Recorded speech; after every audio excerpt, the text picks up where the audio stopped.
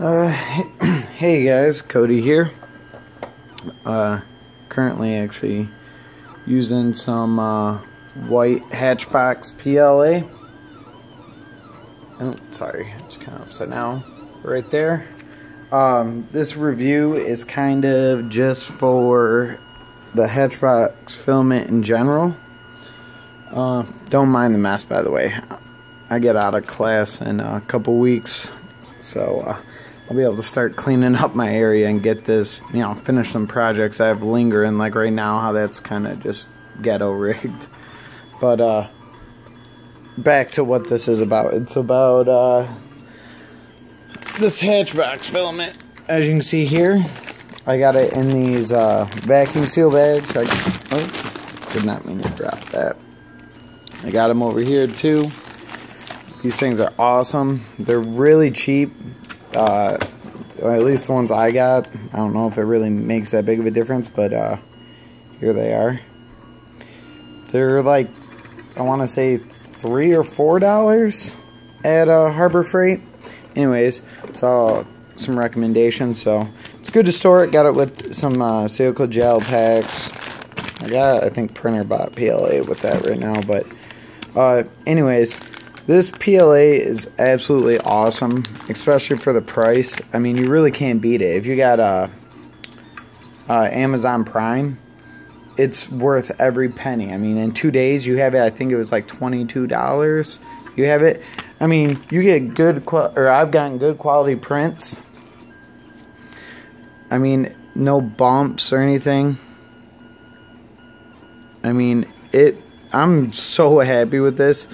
Yeah, I mean, it's more of like a reviewer said on the Amazon, or on Amazon, that it's like more of like a watermelon than a red.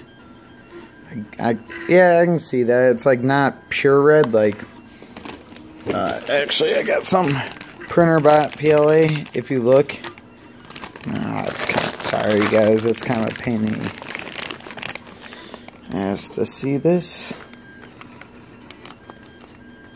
I don't know. You can't really see in this, but it is definitely like more of watermelon or strawberry red. I don't know, but it's awesome. I love this stuff. I've even done a little bit more intricate stuff like this, and as you can see, I mean, it's pretty nice looking. This is a phone holder. Got off Thingiverse. If you guys want the link, let me know. I'll post it. Or I might just include it anyways. Yeah. But yeah, the stuff's great. I've used it for this, which was kind of not that smart actually, because now it's loose. Same with this is hanging. I'm going to take that off. Make a different bracket, like mount it over here or something. I also got to see how I'm enclosing it. Just because of the heat. I was printing some ABS, so yeah. But I've also made, my filament holder. I've made this fan holder, my other fan shroud.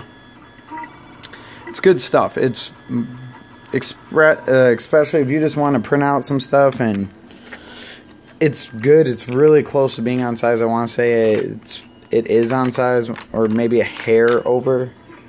But yeah, overall great stuff. Like I said, for the price you can't beat it.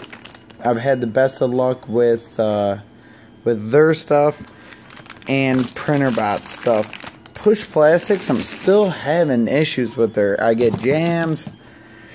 It's I don't know. I don't know if it's my printer or not. I'm gonna have a friend who has a Persa, or he just got it built. I'm gonna have him try it out when he's comfortable with how his printer is going, to see. Maybe it's my settings, or, I don't know. If you guys have any insight, though, let me know. Because, I mean, the gray I got, it looks like really good stuff. I don't get it. Ugh. Gray's in there.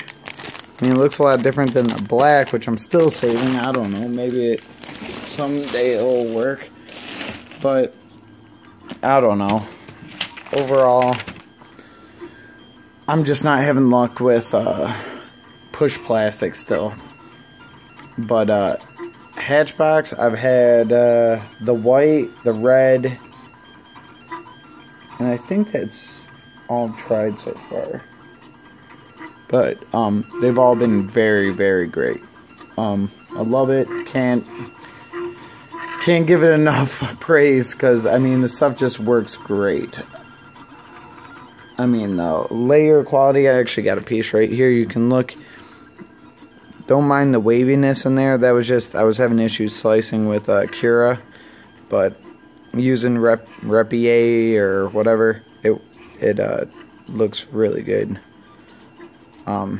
Actually, here, wait one second. These were some unfinished parts I had. See, way better layered adhesion. They're kind of like bent or whatever, because I don't know, that was for a different project. But the next stuff I would like to do is this Ninja Flex. I got it off eBay. I'll do a review on that later. I had printed out a couple things with that, some issues. I did like a calibration square and everything, or a cube. I believe it's just wet right now, so I have it in a food dehydrator. So I'm going to let that, you know, just dry out a little bit. I'm going to see if that gives me a better surface quality, because right now I'm just not happy with it. I don't know if I actually have it. Yeah, oh, actually right here. But it's like really crap surface quality. I mean, I'm not talking about that or the overhang. I'm not even worried about that right now. That's all stuff I could change. But like the actual quality is like this bumpiness. I'm guessing it's from being a little moist, because I read online Ninja Flex is known for doing that. Same with like nylons and stuff. But yeah, anyways, that's another video. I'll let you guys know how it goes though. I'll see you later. I'll leave any questions, you know, below, or if you got any comments or what you do like, what you don't like, leave it all below, and subscribe if you want. I'll talk to you guys later. Bye.